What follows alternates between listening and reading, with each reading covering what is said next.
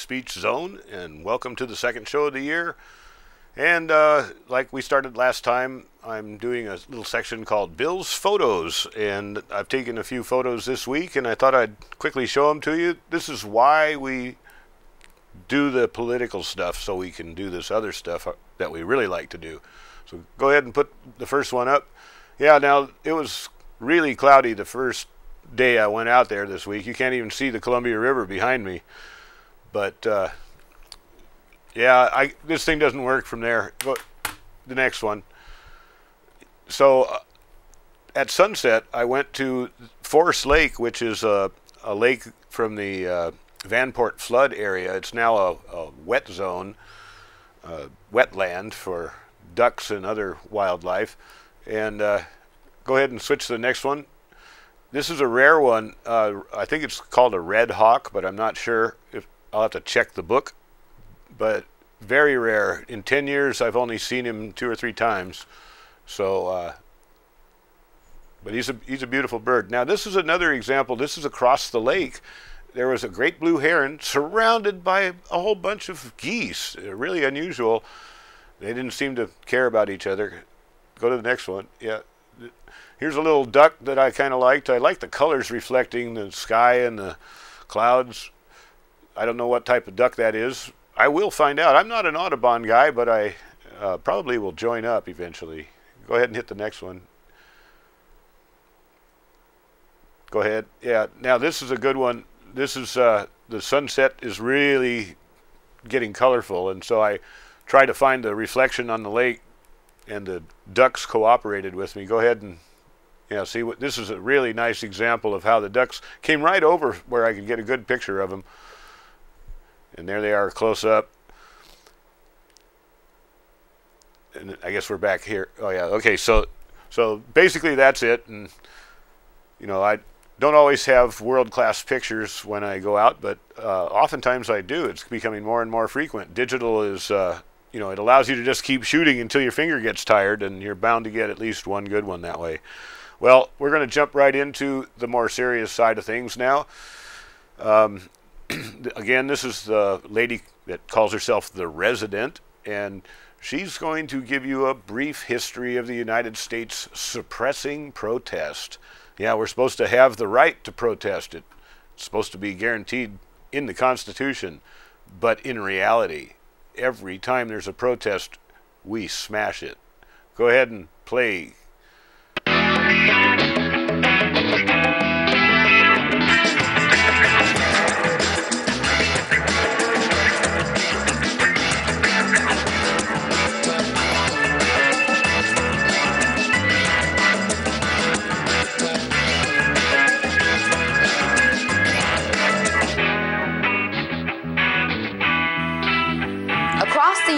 People have been protesting against police brutality. The sheer numbers of protesters has been astounding. Americans have been acting like it's 1968, organizing and actually being active about demanding civil rights. So now might be a good time to remember that the government has a long history of shutting down protests in some really crazy ways. In 1968, the Democratic National Convention was being held in Chicago, and people came out to protest the Vietnam War in droves. The mayor called in 27,000 police, state, and federal agents. They beat the crap out of protesters and journalists. They used tear gas and batons. More than 1,000 people were treated for injuries. But that was nothing compared to how the government shut down the war protest at Kent State. In May of 1968, the National Guard arrived on campus, and the governor of Ohio vowed that the government was going to eradicate the problem, meaning eradicate the protest. After using tear gas to break up the crowds, National Guardsmen opened fire on protesters, killing 4 and injuring 9. Then 30 years later, in 1999, protesters gathered in what's become known as the Battle in Seattle. Citizens gathered to protest the World Trade Organization Ministerial Conference and its globalization movement. Police used tear gas, rubber bullets, and pepper spray. And they forcibly arrested hundreds and then held them for days in order to squelch the protests. And then, of course, there's the Occupy movement. Across the nation, protests were systematically shut down by the government. Protesters were pepper sprayed. The corporate media belittled the entire movement. Tons of arrests were made. The FBI even knew of and did nothing about plans to murder Occupy leaders by sniper rifle. The government did everything they could to shut down Occupy protests in seriously screwed up ways. And now again, people just protested across the country. And this time, it's been peaceful and organized with a clear, rational demand of ending the brutality of our militarized police. The government must have been brainstorming ways to stop it. The police had their normal pepper sprays and military-grade LRADs and whatnot, but people still protested. At the height of the protesting, the Senate released their torture report that had no other business coming out when it did, so maybe that was their way of trying to distract everyone from protesting. Who knows what they were thinking? All I know for sure is that with such a long history of squelching protests, watching pretty much the entire country come together like it just did must have been torture for the government to watch. Tonight, let's talk about that.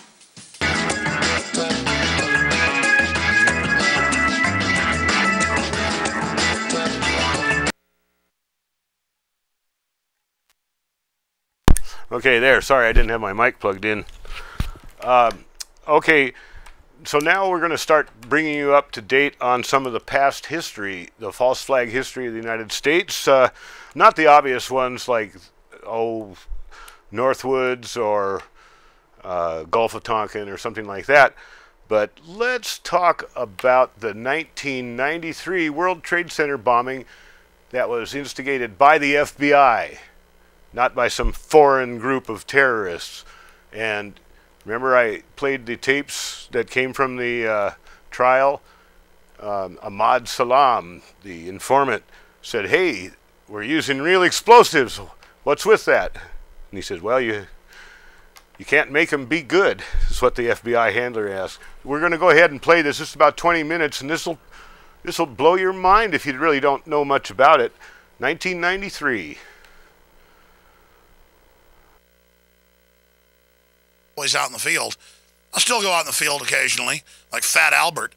All right, we'll be back with our guest. Stay with us. Back in 1993, right after the first World Trade Center attack, I remember listening to local talk radio where a talk show host was discussing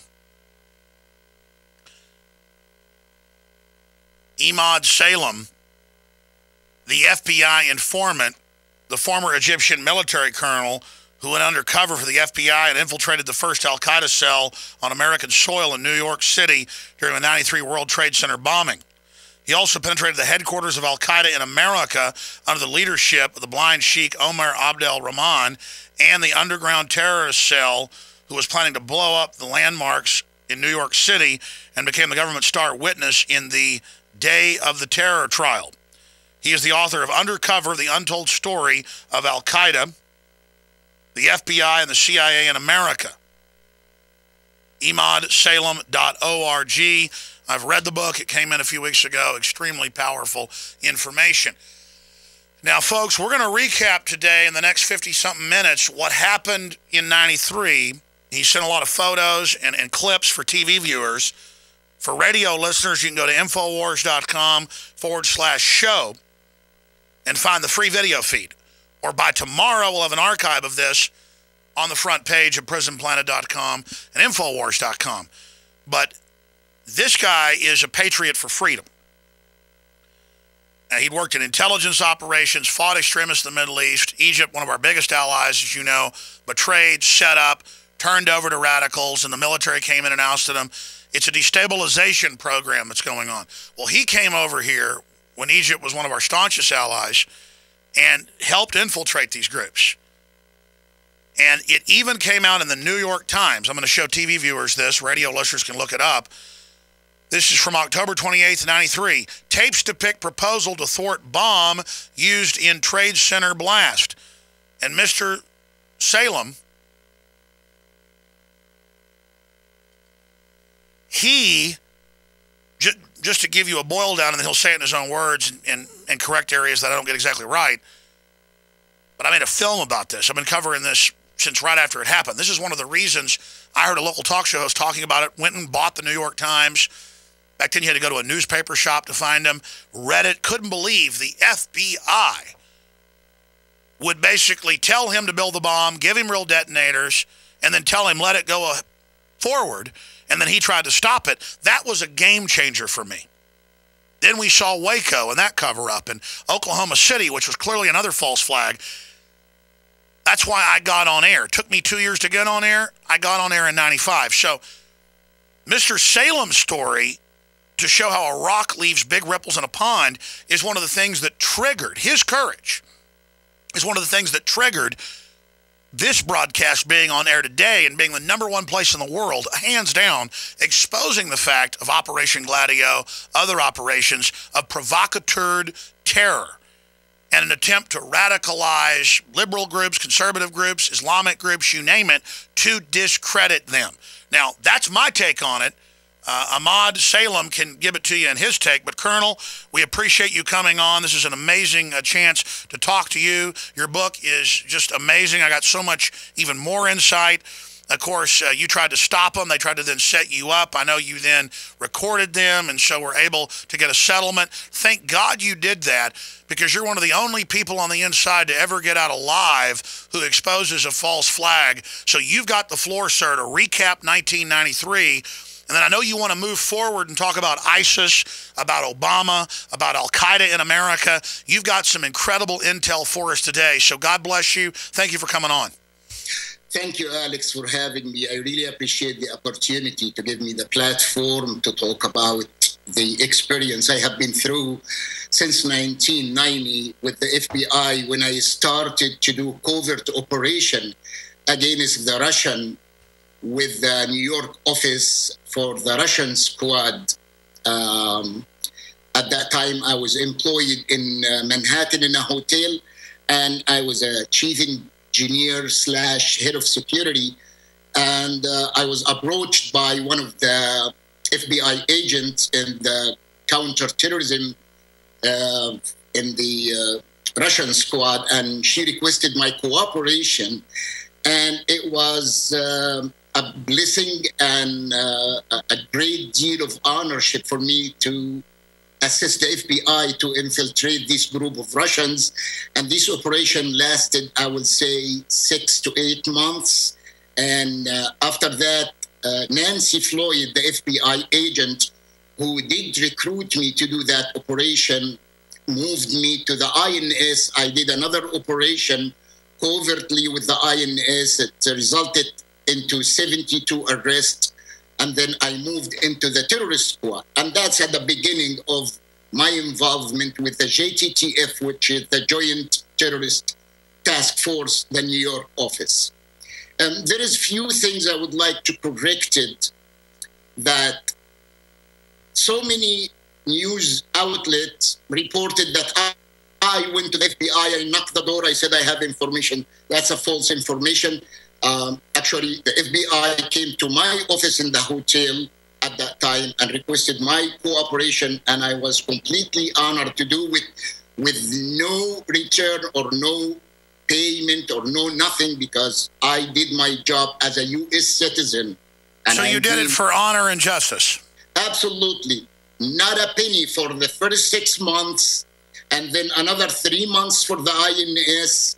And then I started with the terror squad. At that time, it was assassination in Manhattan for a Jewish rabbi. His name is Meir Kahane, by an Arab person. And the FBI didn't have enough information about what's going on inside this group. They asked me to go inside, and I did. And I became a member of s08e02, which is the assassin of Meir Kahane, his group of fundraising and collecting money to support his defense. And he was being defended by a Jewish lawyer. His name is William Kunstler. He is no longer with us now. He passed away. However, s08e02 was acquitted in the first part, but because of the information I provided, I went to Sayyid Nusayr in prison in Attica and in Rikers Island, and he told me that he did do the assassination, and he described it to me in details how he did it, because I was one of the insider at that time, and he thought that I am a fanatic as well, and I am going for the assassination of human beings, which I don't. No matter what the agreement or disagreement with somebody else, he's a human being. I have no rights to take his life. But that was a fatwa from the blind sheikh, Sheikh Omar Abdurrahman. It came a day during my infiltration to Sayyid Nusayr's group. I was approached by one of the Joint Terrorist Task Force Special Agent John Antisev, and he showed me a newspaper picture for the blind sheikh. He said, "Do you know this person?" I said, "Yes, this is Sheikh Omar Abdurrahman, who assassinated my president, Anwar Sadat." At that time, I was still in the service in the Egyptian military, and I was present during the parade President Sadat was assassinated in. And I said, Agent John told me that this man is in New Jersey. I said, "My God, how did he came to New Jersey?" He said, "Well, that's unknown at this time, but what do you think?" I said, I think he is a very dangerous man. This man, wherever he go, people drop dead, and he is on the terrorist list. How did this man came into America? Lo and behold, he said, "Can you approach him?" I did approach the blind sheikh, and I get very close to him, covertly, of course. And then he asked me to go on a trip with him for fundraising into Detroit. At that time, the FBI provided me with a van. That van was electronically bugged through a certain chopper. They have their way of recording the information. But during our trip from New York to Detroit, the blind sheikh asked me, "I heard that you are retired from special ops in Egypt." I said, "Yes, sir." "Okay, do you know how to shoot?" "Yes, sir, of course." "Are you a sharpshooter?" I said, "Yes." He said, "Okay, if you wanted to repent from serving an infidel government, then you need to assassinate President Hosni Mubarak." At that time, Mubarak was coming the next Wednesday.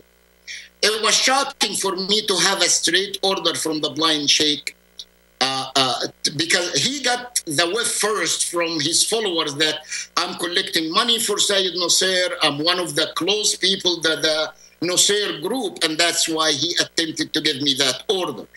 And of course, all of that's being recorded on tapes.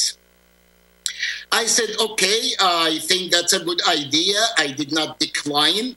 And I made a point to bring that to the attention of my handlers at that time, which is Special Agent John Antisev and Detective Louis Napoli from the terrorist squad in the New York office. We came back from Detroit, and the blind sheikh requested me to visit Sayyid Nusayr in Attica. I went to visit him in Attica. He gives me the order to build a bomb. "Do you know how to build a bomb?" I said, "Of course, I'm ex-special ops." He said, "Okay, I would like you to build a bomb and kidnap Henry Kissinger and Judge Duffy, who ruled against him in this case. And if you can kidnap an FBI agent, that will be great, so you can bargain to release me." I said, "Okay, Sheikh, that's a good idea." And I went back, I reported that to my handlers. From this point on, I start to ask Sayyid Nusayr in the next visit, "How am I going to build the bombs? I don't have materials. I don't know what to do." And that's as per the instructions. I was instructed by my handlers in the JTTF not to dictate or not to suggest targets or not to suggest bombings, but I always ask open-end question. And my open-end questions, how am I going to build the bomb? I don't have material. Syed Nasser described to me where to go in Canal Street, what is the name of the store, where to buy the fuse, where to buy the explosives. I said, great. I came back from Attica. I went to Canal Street. I bought the fuse, and I went to my handlers in the bureau. At that time, they said, it is getting very serious. We have to bring you up to the ASAC. The ASAC in the FBI means Assistant Special Agent in Charge. His name is Carson Danbar, and he is in charge of the counterterrorism in the New York office at the time. I said, Syed Nasser requested from me to build a bomb, told me where to get the materials. Here is the fuse. I got it, and now I need to know what to do. He said, I got to put you on the box. I said, what do you mean box? Got to put you on a polygraph. Well, I have been working with you guys almost for a year now, with the Russian squad, with the INS, with the Nasser assassination, and now you're coming to tell me you want to polygraph me, you have no trust? He said, no, put me in the polygraph is not going to get a result, Mr. Carson. He said, why, Salem? I said, because I know how to fool the machine. He said, I don't care, put him on a box. They got an examiner, put me on the box, and the conclusion came that unconclusive result. So I went to Mr. Danbar, I said, I told you so. He said, I don't care, put him on another examiner for another polygraph. I went for the second polygraph, came unconclusive. He called Washington headquarters for the FBI, brought the head of the examiners from Washington to conduct the test by himself. So it will not be unconclusive as usual. The gentleman who came from the headquarters rubbed me wrong, and he conducted a test, and I proved him that I can fool his machine. And I'm being frank about it because I have nothing to hide.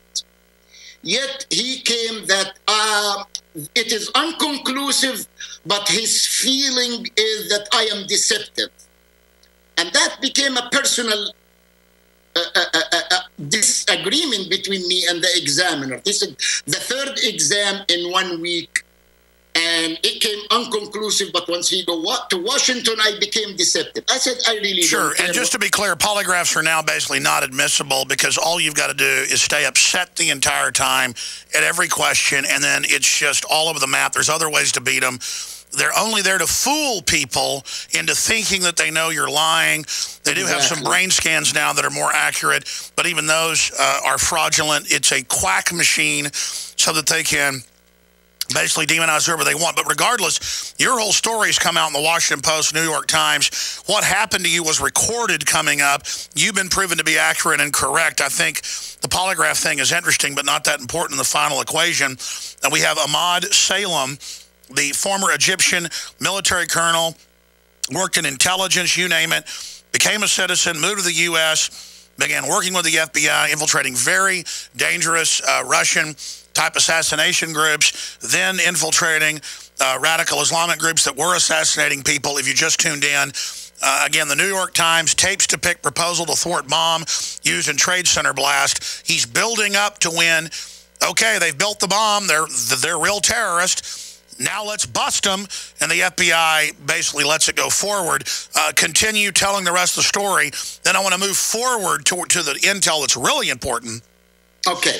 Because, I mean, your take on ISIS, Obama, the radicalization, all the things that are happening. Please, Mr. Salem. Yes, sir. It came to the point that Mr. Carson Dunbar started to dislike me personally, that there is 3 examiners come unconclusive. He insists that I wear a wire.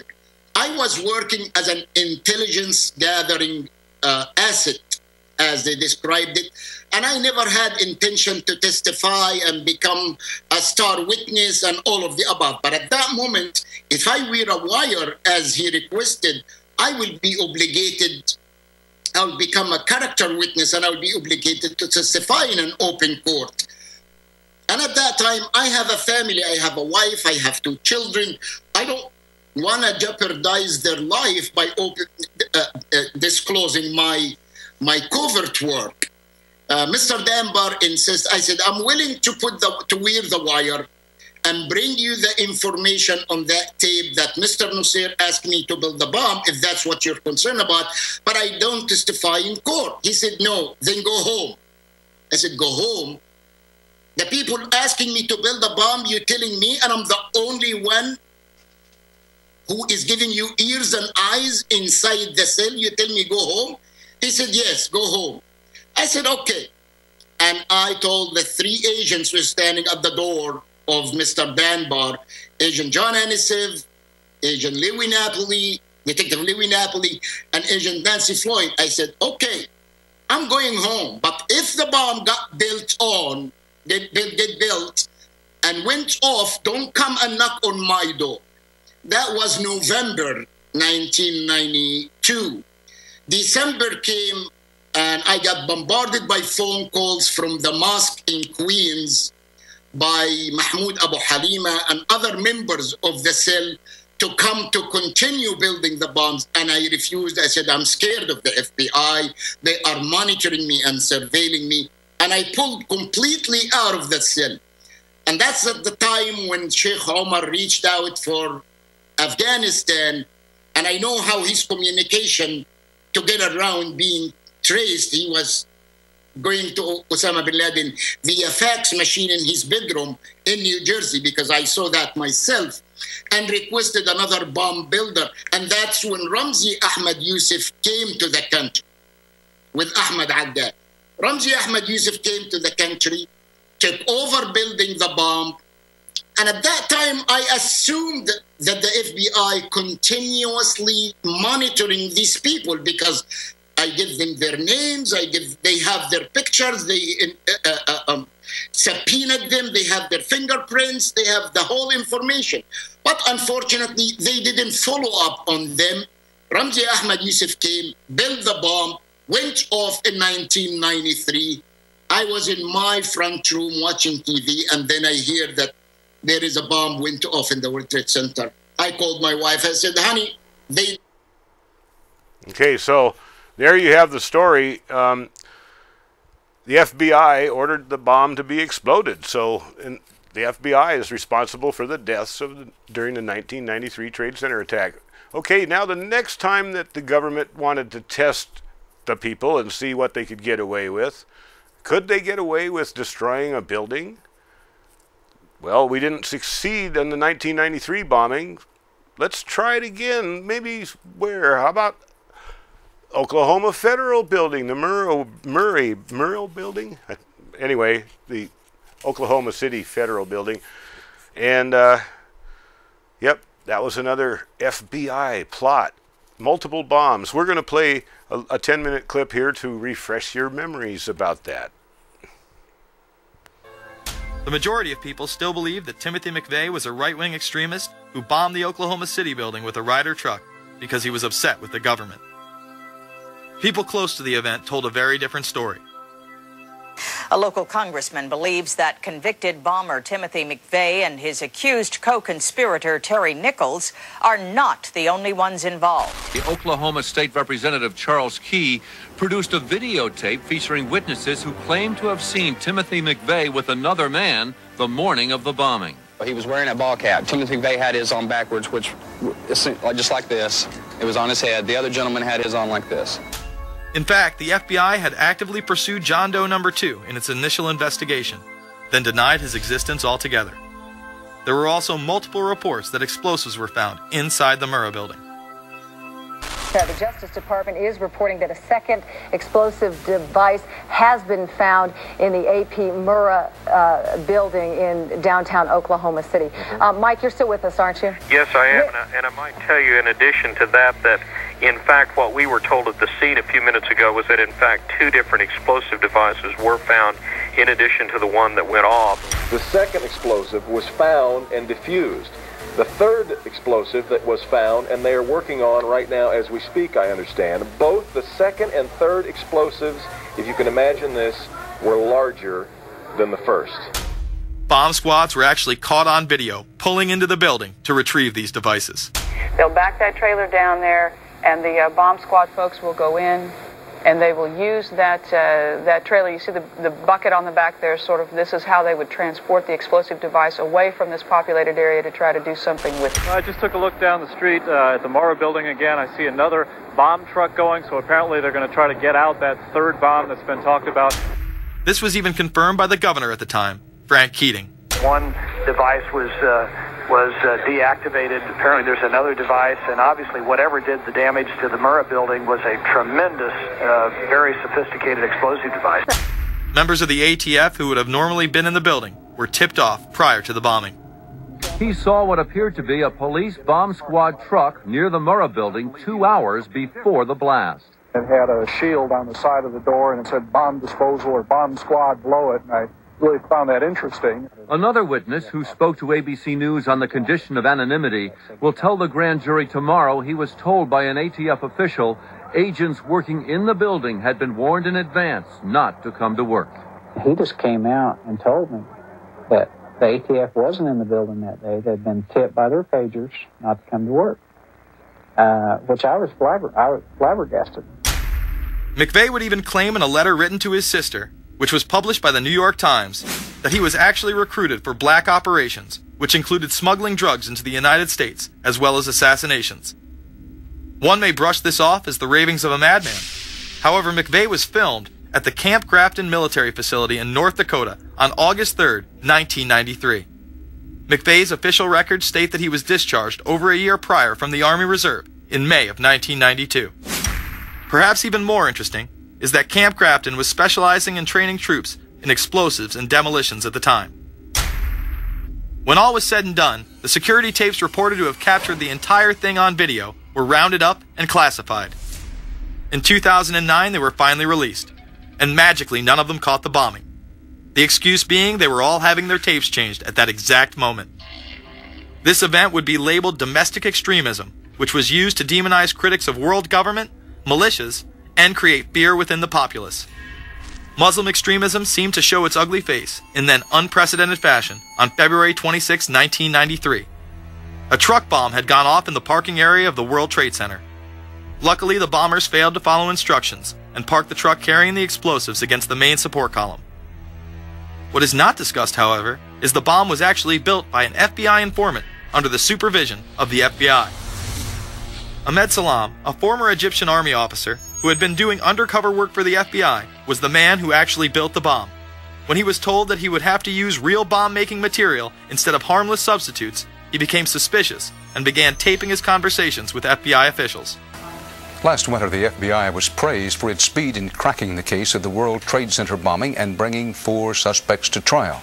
Now, there is some evidence that the FBI may have known of the plot in advance through an informant and might even have stopped the bombing that killed 6 people. Notice the media emphasizes that they might have been able to stop it. They then gloss over the fact that the bomb was built by their agent under FBI supervision in conjunction with the district attorney. FBI agents might have been able to prevent last February's deadly explosion at New York's World Trade Center.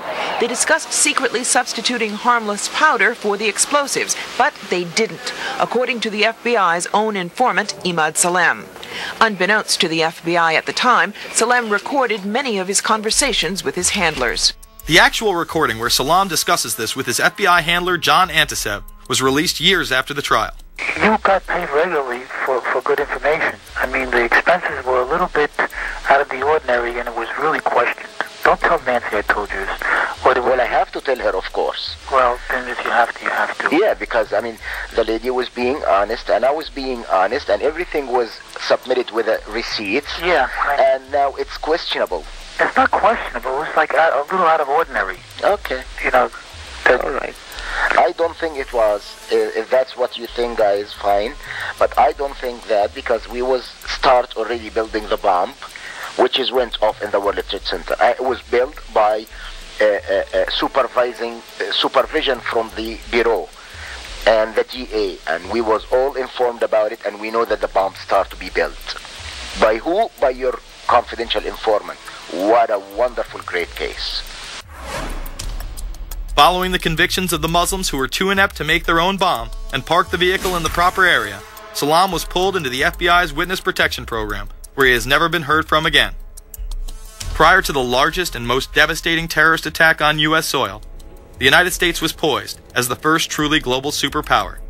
Brzezinski would muse in 1997 that geostrategic success would represent a fitting legacy of America's role as the first, only, and last truly global superpower, and that the only way to mobilize Americans was a truly massive and widely perceived direct external threat. In September of 2000, a neoconservative think tank called the Project for a New American Century echoed Brzezinski's statements, saying the United States is the world's only superpower, combining preeminent military power, global technological leadership, and the world's largest economy. An engine for New World Order ideals, members of PNAC included Dick Cheney, Donald Rumsfeld, Jeb Bush, Scooter Libby, William Kristol, and Paul Wolfowitz. Describing the difficulty in projecting force, they write the process of transformation is likely to be a long one, absent some catastrophic and catalyzing event, like a new Pearl Harbor. This takes us full circle to the September 11th attacks of 2001. In my previous film, Fabled Enemies, I expose in great detail the Saudi Arabian, Pakistani, and Israeli connections in conjunction with this international intelligence operation. In the early 1980s, bin Laden worked with operatives from U.S. intelligence, the Pakistani military, and Arab states. They ran a wide-ranging covert network that recruited and financed Muslim fighters to battle the Soviet army. The hijackers that were trained at U.S. military installations and protected by the FBI and CIA. The military exercises leading up to 9/11, and those that took place as the attacks occurred. Open line. Surveillance, Sergeant Richmond. Sergeant Richmond, Sergeant Light from Cheyenne Mountain Test Control. How are you? I'm doing fine. Okay, I need you to terminate all exercise inputs coming to Cheyenne Mountain at this time. Copy. And stay on loop until I verify that the connectivity is disconnected on the exercise side only. Okay, no, do not do any more inputs on the exercise side and stand by. I got Cheyenne Mountain on the line.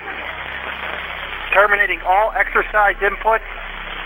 Over, see if you didn't know that exercise. Oh, yeah. The Black Ops program, Able Danger, and the shadow government involvement. This morning we learned that the Vice President wasn't the only one sent to an undisclosed location on September 11th, that an entire backup government was and is still there and may be there for as long as anyone now at least can imagine. As well as much, much more. The government has lied about 9/11 repeatedly and used it to dominate the Middle East, while creating an evolving police state here, encroaching on civil liberties at home. And of course, building a new world order. There is a chance for the President of the United States to use this disaster to carry out what his father, a phrase his father used, I think, only once, and hasn't been used since, and that is a new world order. We know now that September 11th of 2001 was the beginning of what we might call a new world order. The new world order that this president's father talked about with such great enthusiasm seems to be high on the agenda of this administration. Under the second Bush administration, massive amounts of civil liberties were openly and brazenly taken away following 9/11. The passage of the Patriot Acts, the Military Commissions Act, and other horrifying anti-constitutional legislation was enabled by the incredible amount of fear generated by the media, all in the name of keeping us safe here at home. The war itself would create huge profits for the military-industrial complex, and the globalists would seize even more power and control over Middle Eastern resources in what they planned to become a Eurasian Union under their control. Although the establishment claimed to be fighting for our freedom abroad, they were destroying our... I guess that was the ends real fast there. Anyway, it seems that these globalists sometimes get thrown under the bus by other globalists. Have you been following the Epstein sex scandal? It's involving the British royalty. It involves the Clintons.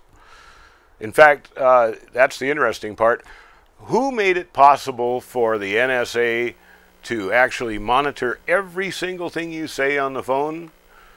Well, in a kind of an indirect way, it was Bill Clinton.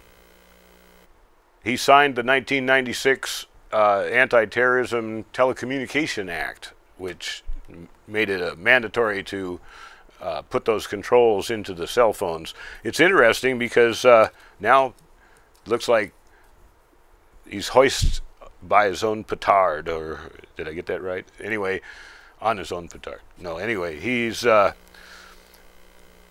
it's backfired on him. His own spying has brought him into the mix. We're going to play, this is an 11-minute clip that kind of explains how the Clintons are being brought in, probably to keep Hillary from being part of the New World Order. We'll see what happens.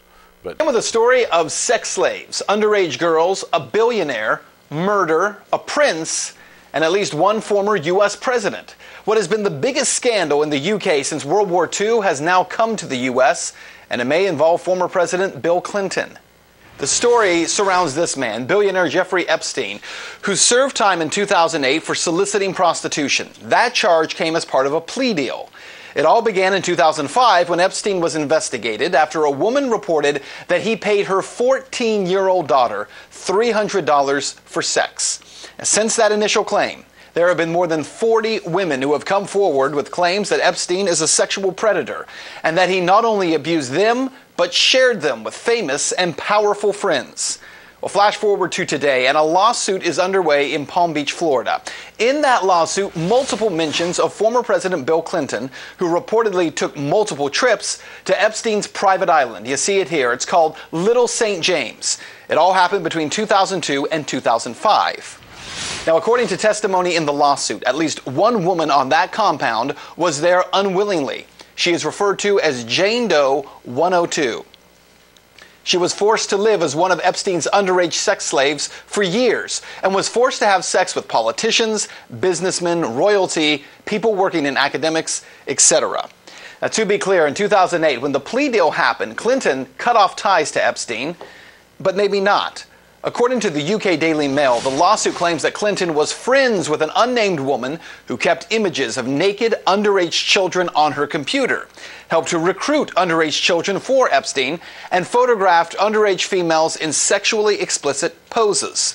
Now, while Clinton cut off ties with Epstein, this woman's abuses apparently did not end their relationship, as she was reportedly one of the 400 guests at Chelsea Clinton's 2010 wedding.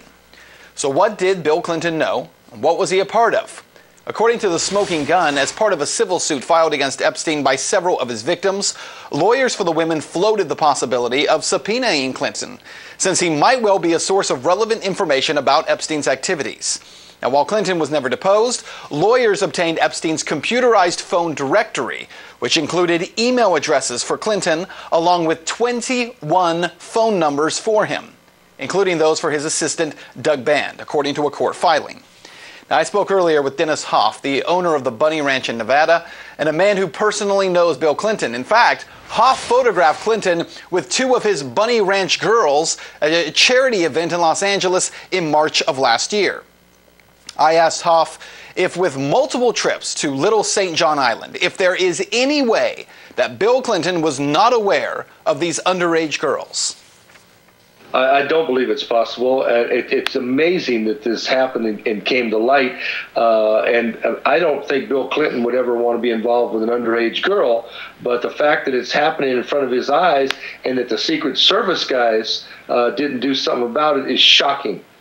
21 phone numbers, as well as email addresses that were reportedly belonged to him, that were in possession of Jeffrey Epstein. What does that say to you? Well, it says that this Epstein is just an absolute disgusting pig. I mean, to be messing around with underage girls, it's just unbelievable. Now, I give Bill Clinton a little bit of a pass because, look, he had other parties after this all happened, and who went to it? Stephanopoulos, Katie Couric, Woody Allen, which is not a good sign, I guess, and Chelsea Handler. So it could be possible that Clinton did not know about this, but it's almost hard to believe. And that party that Hoff mentions there was just one party as compared to the multiple visits by Bill Clinton. But this story is much bigger than just former President Clinton. Prince Andrew, the Duke of York, is being connected to this scandal as well. In 2001, Virginia Roberts, a 17-year-old who now claims to have been held as Epstein's sex slave, was introduced to Prince Andrew while staying at a London home. Ms. Roberts claims that she was paid £10,000 as a reward for having sex with Prince Andrew by Epstein.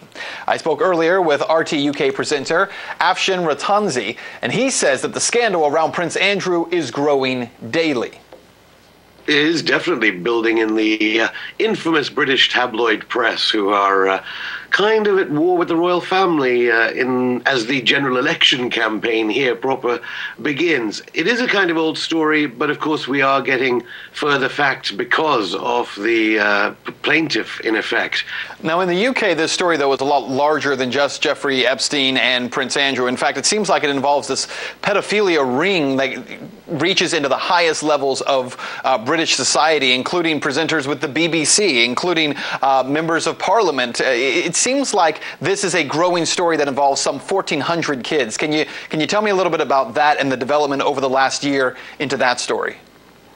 Yeah, around the world, the headlines from Britain tend to, in the international newspapers, seem to make out that Britain is this center of upper-class pedophilia. And indeed, the press here also reflecting those stories.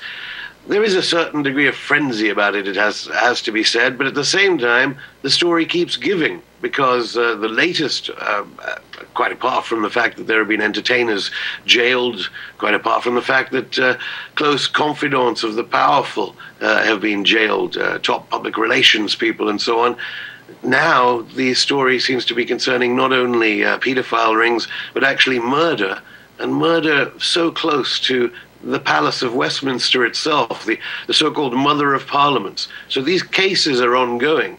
And can you define for us the murder charge? That goes back to a young man who was believed to have died during one of these orgies, is that correct? That's right. There's testimony that's now being investigated as to whether rent boys, I suppose, the murder of rent boys by prominent politicians, with people being named. But I think it's very important to emphasize the fact that all the accusations tend to be on people who've died.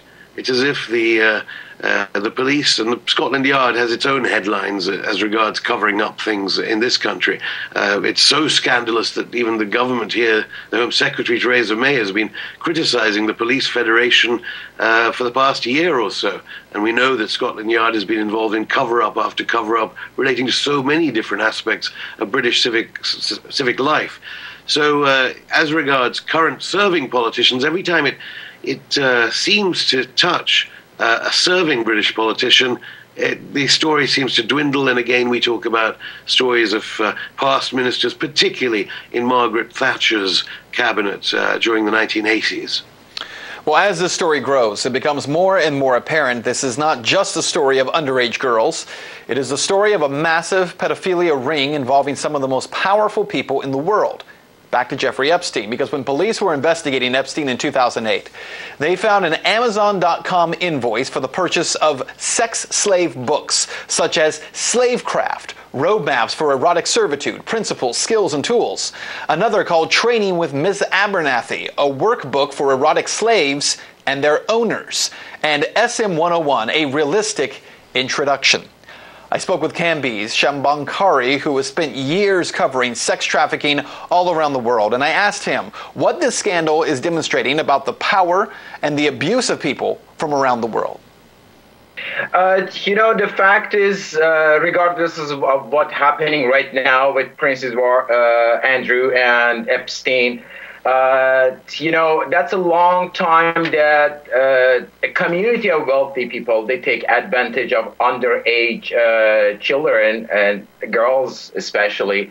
There was, based on United States government document, there were more than 600,000 cases of human trafficking, that more than 60% of them, they were girls that they brought to United States. Thailand has one of the worst cases in this matter, that Many rich people, they travel to Thailand to have sex with underage children. And in this case, for Miss Roberts' case, she was 17, but we are facing in Thailand with something like 6 years old or 5 years old kids that they have been used as sex slaves.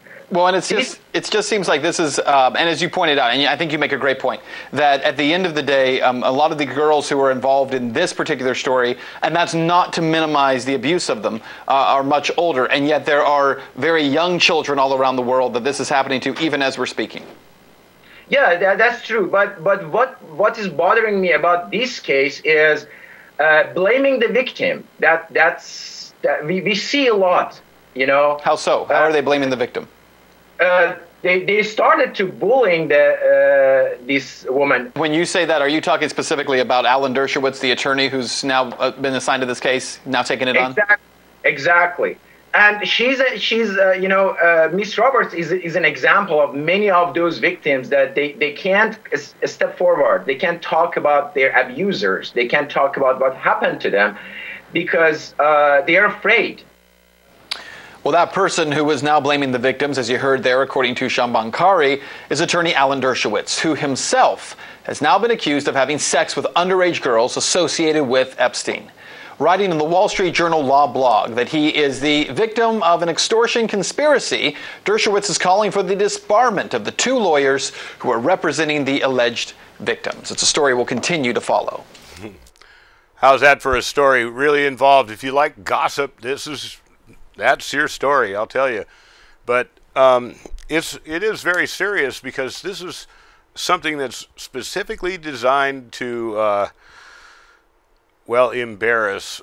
Now, of course, the pedophilia, people like Alex Jones and others have been exposing that for years and years and years, and they just look at him and say, you're crazy.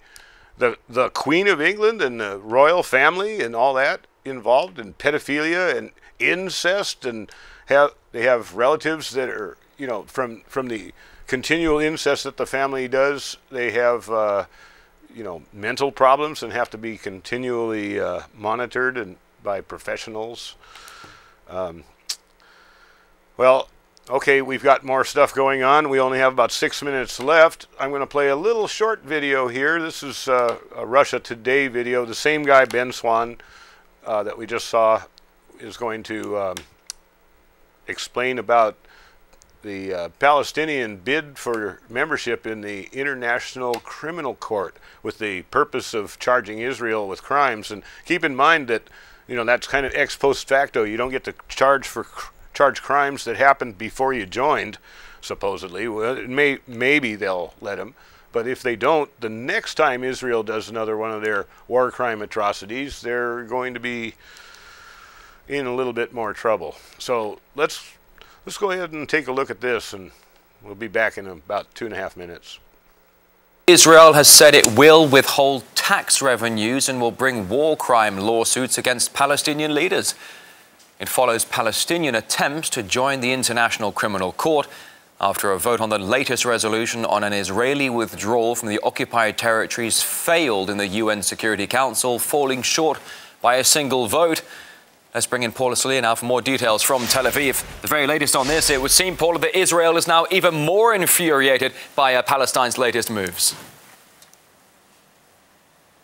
Well, it certainly does seem that way. The latest word from Israeli officials is that they're threatening to freeze more than $127 million in tax revenue that the Palestinian government receives on a monthly basis to help it run its affairs. The Israeli government is also threatening to bring before the dock Palestinian officials and accuse them of war crimes. This follows the Palestinian statehood bid and also the most recent efforts by Palestinian officials to join the International Criminal Court and other global organizations. Now, the Palestinians say that these harsh moves by the Israelis merely justify their position. On Tuesday, the United Nations Security Council rejected the Palestinian statehood bid. This called for Israel to withdraw from the occupied West Bank and East Jerusalem and for an independent Palestinian state to be established by late 2017. 9 out of 15 votes were required. Only 8 were actually achieved. These included Jordan, which introduced the motion, as well as China, Russia, France, and Luxembourg. Among the countries who abstained were a few surprises, because these are countries that very often show fidelity to the United States, and they include Nigeria, Rwanda, South Korea, Lithuania, and the United Kingdom. And then, of course, those who voted against it were both Australia and the United States. Now, the Russian ambassador to the United Nations has said that this shows the monopolization of the United States. He called it a strategic mistake. At the same time, the Palestinian ambassador to the United Nations has submitted documents to join the International Criminal Court, and this would ultimately enable Palestinians to take the Israelis to court on charges of war crimes. All right, RT's Paul Aslia there, live in Tel Aviv. Thank you. Okay, now it's kind of an interesting thing the way that worked out. We'll have to keep our eye on that and see if, there's anything that can be done. Oh, yeah. Sorry. Anyway, we'll have to see if anything can be done to rein in the savage Israeli war machine. Keep in mind, they're just as bad as we are, and we're the worst in the world. So, I mean, we violate the most civil rights. We kill more innocent people. We invade more sovereign countries without cause. I mean, without legitimate cause. There's always a cause. That cause is greed. People like Dick Cheney running Halliburton. That type of greed. It's absolutely insane greed. Greed they'd rather destroy the planet while making a profit. Doesn't matter. Okay, well, we're going to play one clip as we go out. This is about the I spaced out on it. Oh, shit. Mind fade. Somebody tell me what's going on. Okay, just play it and we'll go out on it. Oh, yeah. Anyway, go. The U.S. slapped a fresh round of sanctions on North Korea over its alleged involvement in the hacking of Sony Pictures. Pyongyang denies having a hand in November's cyber attack. The U.S. latest penalties target several top North Korean officials and organizations. Last month, the FBI claimed it has enough evidence to implicate Pyongyang in the hack that revealed embarrassing emails and Hollywood stars' private data. Cyber criminals also threatened the company with terror attacks, leading Sony to postpone the release of a satirical film ridiculing the North Korean leader. It's the first time in history the U.S. has sanctioned a nation in response to a cyber attack. Earlier, we were joined by Lawrence Freeman from the Executive Intelligence Review, who thinks that the president could lead the U.S. into another war.